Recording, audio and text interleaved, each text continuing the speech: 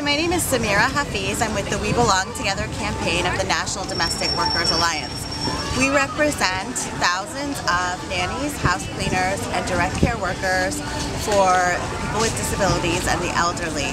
And we're here today on day 10 of Dream Action 17 to support the vigil and support the rights of immigrants to live and work and live in peace in the United States. The We Belong Together campaign supports the needs of immigrant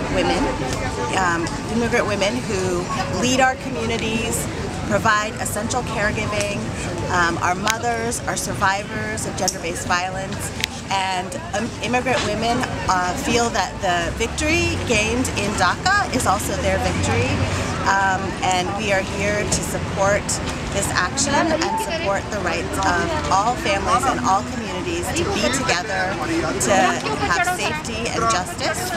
And it's such an honor to be here, and our members are here, and we all stand in solidarity with Nakasec and Dream Action 17. Thank you.